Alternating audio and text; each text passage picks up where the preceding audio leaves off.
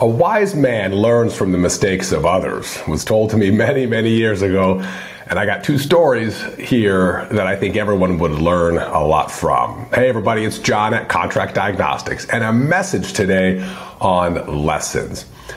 Two recent folks that we've worked with. One, I'll kind of set brief frames for each of them and then tell the story and then kind of recap what we wish they would have done differently. So one of our clients came to us and had a position, found a new position and had us negotiate her new contract. She said, I know how to leave my current job. I don't need anything for you guys to look at. We didn't look at her first agreement.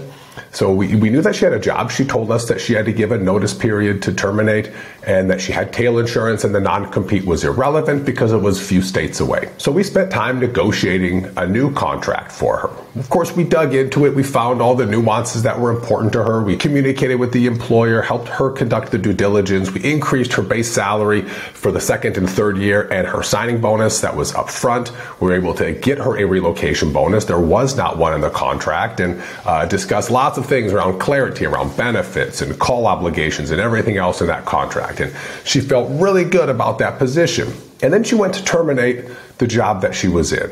And she ran into a hiccup.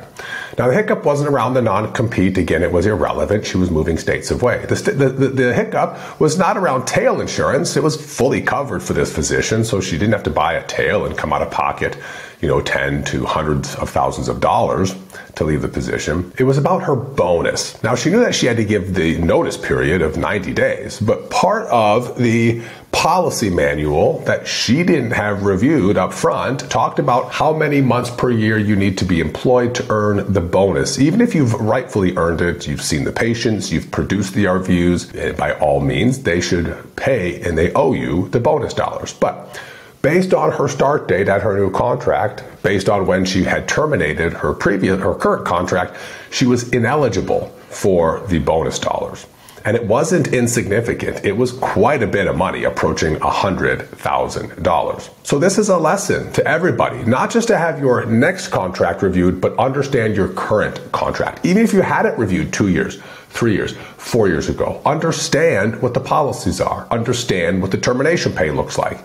If you took great notes, fantastic. Review them. Policies change for employers, and there might be an amendment to your contract that wasn't in your initial reviewer's communications with you or the notes that you took.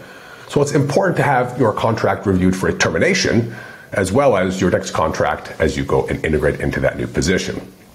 And that's one story that, either the physician won, they found a position, they started looking at homes, they had us negotiate a great deal, and now they've either got to turn that down and stay at their job because of the dollars, or they've got to turn down the dollars that they've rightfully earned for the new opportunity that they and their family were super excited for. Now, the other learning that we have today has nothing to do with terminating a contract that you're currently part of. This physician wants to get out of his current contract, and he's having an issue doing so. Now, when we go back, we worked with him on his contract that he signed. And a month before he was supposed to start, the private practice offered him half of his salary to be covered by the hospital. He said, I don't want that. I don't want the risk. We went over the deal with him. And at the end of the day, he ended up taking it because he didn't want to take half the salary. He was about to have the birth of his first son, and he had already convinced his family that they were integrating into this town. So he took the hospital's offer, taking responsibility for half of his high salary. This physician was a cardiologist. Even though we told him this is a lot of risk on you, and if you don't like this position, you might have to pay some money back or continue to work in an area that you don't want to work in until whatever debt is paid off based on the hospital recruitment guarantee. But he didn't want to deal with it. His son was being born and he just wanted his first job, and he'd already lost out a couple of other opportunities because he signed this one. And again, this was like a last minute kind of, not really a trick, I think, by the employer, but I thought disrespectful to him because they didn't disclose all these nuances to the deal. So he ends up signing this recruitment agreement, integrating his family there. We get an email from him today. It's not the job he wants.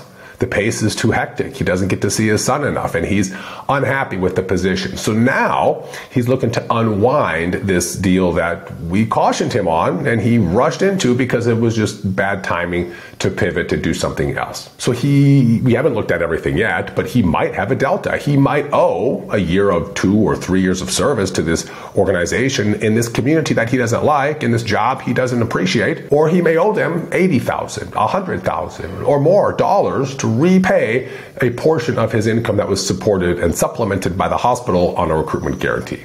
So now this physician is going to have a challenge, right? Stay in a job that he doesn't like with his family who doesn't appreciate it there, or pay back quite a bit of money, or see if another employer could cover that note. Now he's already looking at jobs. We're going to help him transition through the process, and it's something that will be handled with both ends, right? On a very cautious, a very careful perspective. But I tell you these two stories because it's important on what you guys sign. It's important to understand all the nuances, both the risk if you want to leave, or the repayment of a bonus dollar that you may have earned rightfully if and when you do take off and go somewhere else. It's important to understand the end to the job, right? The money, the benefits, the schedule, all the exciting things that you signed for, but it's important to plan for the exit because a lot of transitions happen and people usually don't think that they're going to, but it's important to know the what ifs. How do I get out of this if I want to? What's the risk on me if I need to get out of this contract? What happens? What does it cost me? What kind of notice do I need? And those are things that's important to have. Whether you